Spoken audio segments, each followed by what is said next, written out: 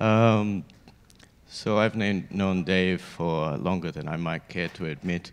And I met him at a conference, and I went up and introduced him myself. And this is because at the time I was using a Spark 32 system, which maybe gives some context to the age of this story. And the systems, when they would panic, you get this ASCII art of this guy poking his tongue out a bit like that. And so even before I met Dave, I knew he had quite a good sense of humor. And over the years, I've learned a few other things about Dave. He really likes sushi. He really likes coffee. But maybe more relevantly, he's very passionate about what he does and his position in our community as a maintainer of the Linux networking stack. And so I won't take up any more time. I've learned a lot from Dave over the years, and I look forward to learning something new from him in the next 30 minutes or so. Thank you. Thanks a lot, Simon. I really appreciate it. So today, we're going to be talking about XDP. And I just want to let everyone know in this room that this will be my last talk about XDP ever. Actually, today. And I want to assure everyone that we will be able to successfully complete this presentation because I've brought with me the power of the reverse Christmas tree. So just be confident knowing that he's going to help us get through this just fine. So what are we going to be talking about? Well, I'll give an overview of XDP and BPF, which you've probably seen a dozen times so far in this conference, but I'm going to make sure I give you a little bit more context and more reasoning about why these architectural elements are important and well thought out, which I think needs to be reinforced when we talk about these things. Why is it a good long-term solution to certain problem spaces? I think that's a question a lot of people have when they say, well, this new XDP thing, why should we use it? What's it good for? And most importantly, I'm going to talk about frequent myths that I hear about XDP. There's a lot of fake news out there. I'm going to use the reverse Christmas tree to help us get through that. And then we're going to talk about things that are true now, but will not be true for long as the momentum continues in the XDP space, which I'm completely confident about. And then I'm going to finish the talk and talk about an observation I made that caused me to have an epiphany about XDP development and something people might want to keep in line when they think about the environment that all this is happening in and what it may come to in the end, which I think is actually very exciting. So what is eBPF? So Jacobson and McCain back in 1992, which is 15 years ago or even longer, a long time ago, realized that we needed some level of programmability inside the operating system. I think this is a really powerful concept, and I think these guys had no idea what kind of mess they were getting themselves into. But they just needed it for simple packet filtering, so they built a facility that solved that problem. But if you want to do something more sophisticated, you need something closer to a full-blown CPU, something that looks like a real CPU. So that's why we came up with eBPF. Alexi worked on that. And what it provides is a full register set, about 12 registers, full instruction set, even atomic operations, and a set of helpers, and more importantly, the fundamental concepts of data structures called maps. Why is it important to have an abstraction of the data structures in the design of eBPF? The reason is we want to retain one element of the basic BPF design that goes all the way back to 1992, which is that BPF programs cannot branch backwards. It's impossible to generate loops inside BPF programs. Therefore, the execution time of all BPF programs are well-bounded and can be well-defined, and they can't get out of this box of execution. So it's an important element to understand the design of BPF and why things were done that way. Well, okay, we have BPF. What can we use it for? Well, one of the many applications of BPF is XDP, and that's an important thing to understand as well. BPF isn't limited to networking. BPF is used for trace points and for selecting control groups of sockets and things of this nature. It's not just limited to networking applications or specifically packet filtering. So what happens with XDP? As Jesper and Andy showed, the XCP is an eBPF program executing exactly when the device driver receives the packet. It is the earliest point in time in which we can do anything with networking data that we receive on the system. It is by definition the fastest way we can process networking packets. It is the earliest point in time in which we can do so. So what do XCP programs do? They make a determination and they return a result code, and the result code determines what happens with the packet. You can drop the packet, you can transmit it out the same interface, you could pass it up into the rest of the networking stack, and more codes will be coming in the future. Another thing to understand is that XCP programs can modify packet contents. The example Andy and Jesper gave was that you could switch the MAC addresses in one of the example programs in the tree, but you can do more sophisticated things like build tunnel headers, do NAT, whatever you like, whatever your application actually needs in XCP. And so you can push and pull headers to implement tunneling as well, and that's important for various things, including load balancing. What is it fundamentally that makes XCP so fast? Well, I kind of got into this in the previous slide. It's the earliest point in time in the execution path in which we can actually look at the packet at all. So by definition, that's a part of the, what makes it so fast. Another aspect is that memory allocation is a large part of the transactional overhead for processing a packet in the networking stack. And every packet that we build for the full networking stack has to have an skbuf piece of metadata attached to it. And that thing is about 256 bytes, and it shows up in the profiles, the allocation of this thing for high packet rate benchmarks and loads. So one thing XCP does is it eliminates the need for the metadata. We just work with completely linear packets, and we only give the XCP program a pointer to the beginning and the end of the packet, and that's it. We don't allocate any memory. We don't dedicate any allocation compute resources to processing the packet. So another thing to think about XCP is it's kind of stateless. Yes, XCP has maps and can interact with other parts of the kernel, but at its base design, it is completely stateless. The reason we need an skbuf to pass packets into the rest of the networking stack because there's lots of state. There's sockets, there's references to routes, there's references to packet filtering data, there's references to the TC information. It's almost endless. Every single feature seems to need a new part of the skbuf, and it just makes it more and more overhead to process packets in the kernel. So XCP kind of gets us out of that realm and gets us into a stateless area, which makes things go a lot faster. What kind of problem spaces is XCP well suited for? So Jesper and company showed us that DDoS protection is one application. Facebook is doing this in production. Load balancing, which XCPTX, Facebook is doing this in production. One thing that I like is you can generate custom statistics. Like, so let's say you know that you've got some kind of problem happening in your network. You don't know exactly what the traffic looks like, but you want to narrow down the scope of what's causing it. So you generate an XCP program which matches the kind of traffic you think is doing it and generate more detailed, fine-grained statistics on the events that are happening for packets flowing through your system. And then you could, you could look at them from user space and derive information that way. You could do even more sophisticated things, like have a filter inside your XCP program and then generate a perf event that's well-defined that captures part of that packet or the entire frame, and then you could use perf to sample all the packets that match your criteria. The last one's like kind of like I know somewhere behind the scenes someone's working on high-speed trading and thinking about using XCP for this, but they're probably not going to come here and give a presentation about that. That's going to be their secret sauce. Why is this approach awesome compared to alternative schemes for this kind of thing? It's inside the kernel and it's integrated.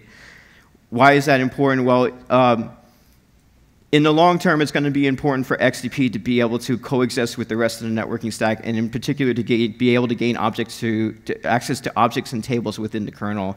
It's not behind a wall to the point where it cannot interact with the rest of the kernel, and I think that's important.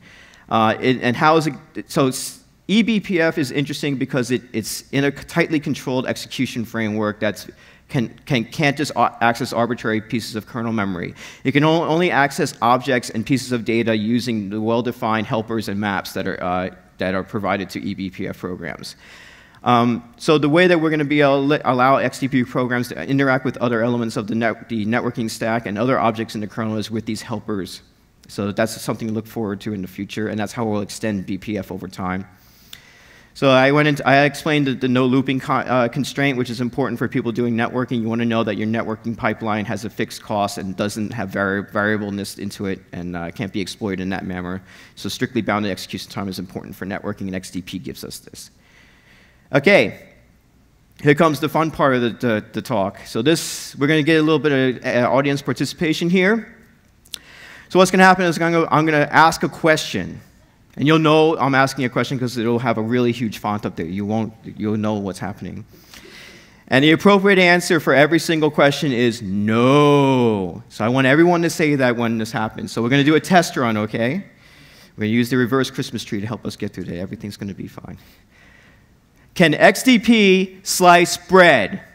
No. You guys are pros. We're going to get through this just fine. All right, here we go. Is XDP just a fad? So XDP, as I've been trying to describe, is a long-term architectural solution. It is specifically designed to wade the different needs of people trying to do high-speed networking operations. It's high performance, it's fully programmable, it's fully integrated into the kernel, and it's safe. Which leads me to, is XDP unsafe? That's right. XDP, I will argue, is no less safe than user space itself. How can I say that? The eBPF verifier protects us from rogue eBPF programs, right? And the various mechanisms in the kernel for implementing processes, memory management, etc., protect us from rogue userland programs. There is no fundamental difference between these two levels of safety, in my opinion. So if you argue that userland is safer, just realize that this is an emotional opinion of yours and it has no basis in reality. So if you feel more comfortable in user space, that's fine. If you want to prove that user space is more safe, that's another matter altogether. I argue that XDP is just as safe as user space. Is XDP less flexible than DPDK? DPDK lives behind the wall of user space. Its fundamental weakness is its lack of integration into the kernel, the fact that it can't live with the rest of the facilities and subsystems that are inside the kernel in any way, shape, or form. If they want to do things to go back into the networking subsystem, they have to re-inject packets into the kernel, and that means they're going to have to copy it back over the user kernel boundary, which blows away all the performance benefits that are supposedly the reason why we'd be using such a facility. And if you ask anyone who works on that stuff what the DPDK container story is, you'll get this. There is no answer to that fundamental question, and I think that's a really important limitation. Is XDP a replacement for NetFilter, TC, and other such facilities? No. That's right. XDP targets a specific kinds of use cases, and this dude here, he's the jack of all trades. So that's not XDP on the screen there. That's something else. It provides high-performance packet operations, extremely flexible policy decision-making, and I think that's an important aspect to understand about BPF. So one thing that over time, if you've been in the kernel for a long time, you'll notice is that people keep asking for new interfaces and APIs to do all kinds of new things. It's basically, I've come up with this new policy decision-making mechanism I want to use for my use case. Please add this new API to the kernel so I can actually implement that policy decision-making. This doesn't scale. This is actually kind of terrible. The reason that it's terrible is that we'll make this new policy decision-making facility, you'll be using it for a year or two, and then you move on to something else, yet we have to hold on to that API in the kernel basically for eternity, and it's never going to go away. Whereas if we give people a mechanism like eBPF to implement their policy decision-making however they please, in whatever way they want, we just need this. It solves the problem on a long term instead of having these short-term little ABI tweaks that we do all over the place, which I think is a really important aspect of eBPF.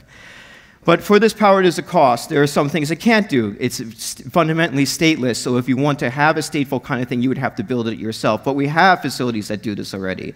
So the next thing to ask is, well, is there at least some overlap between these facilities and XDP and eBPF? And the answer is absolutely yes. There is overlap between these areas, but they're not replacements for each other. They're trying to solve two different aspects of the problem space. And I think that's really important to understand. So in the future, we're going to have a lot of things change, I hope, a lot of improvements to the, in particular to the user experience of writing BPF programs. So Jesper and Andy got into that. One thing people are asking for is introspection. So that means they want to be able to pull XDP programs that they've installed out and take a look at them and see if they installed the right one, for example. We do generate SHA-1 ID hashes for for BPF programs, so you could at least in the initial stages, pull the XDP program out and make sure it had the same hash that the one that you thought you installed. The next element is debugging. There's been some discussion about this. We do want to add debugging tagging to XDP programs, BPF programs. And Dwarf 2 is pretty big and complicated. I guess you're up to Dwarf 4, Dwarf 5 now. So we've been looking at something called compressed type format. Compressed type format is a very simplistic way to describe data structures that are possible in the C language. And we could attach this debugging information to BPF programs to do all kinds of cool stuff. So for example, if we attach the CTF info to the BPF program and the maps it's attached to, we could pretty print them when we pull them out of the kernel when we do introspection. Another thing element to this that I think is really interesting is we could trace XDP programs using perf events.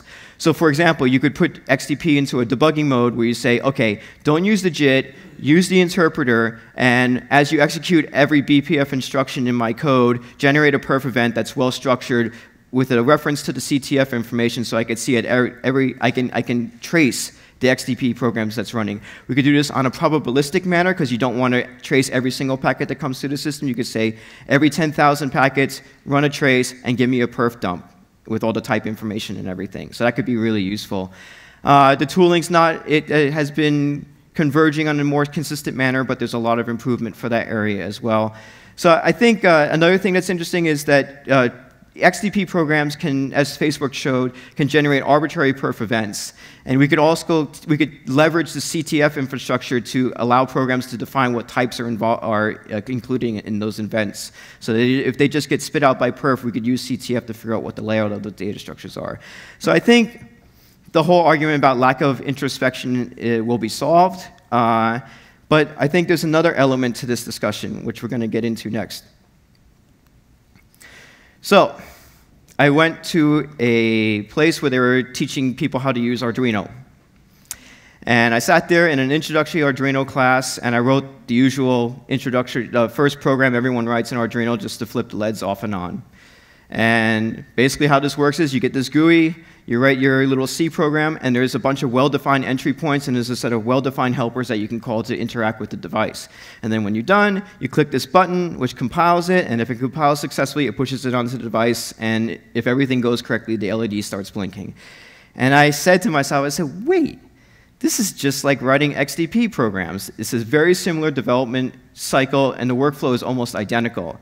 And if you think about it, we had such a huge class of people write Arduino programs, fashion designers, people designing the interiors and buildings and things like this.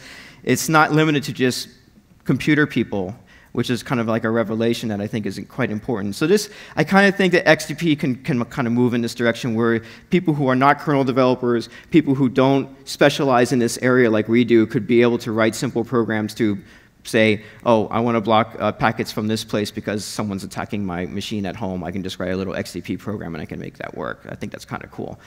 So it's kind of interesting to think about the previous slide where everyone complains that there's no introspection. Well, with Arduino, there isn't any introspection either. You push it into this black box and it either works or it doesn't. And you have to debug the little program in your GUI interface or whatever. So I think there's a lot of parallels there that are quite interesting.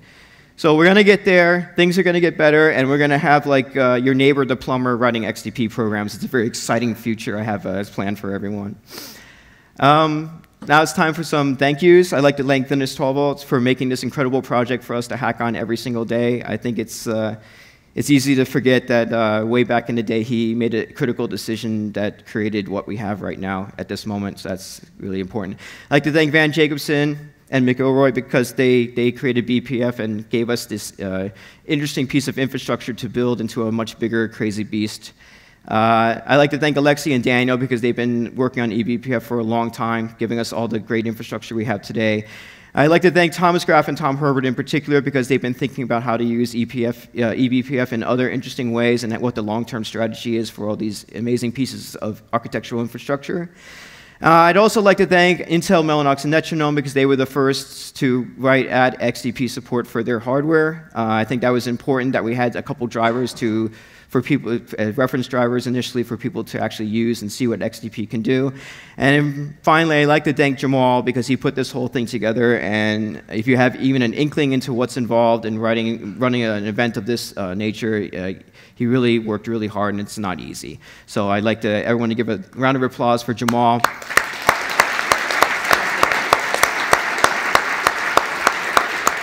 And I hope everyone looks forward to my non-XDP talk at the next Netdev presentation. Thank you.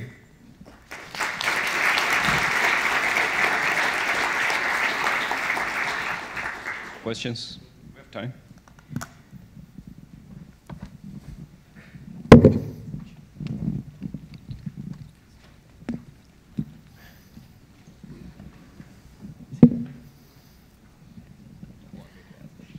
First, I want to thank Dave.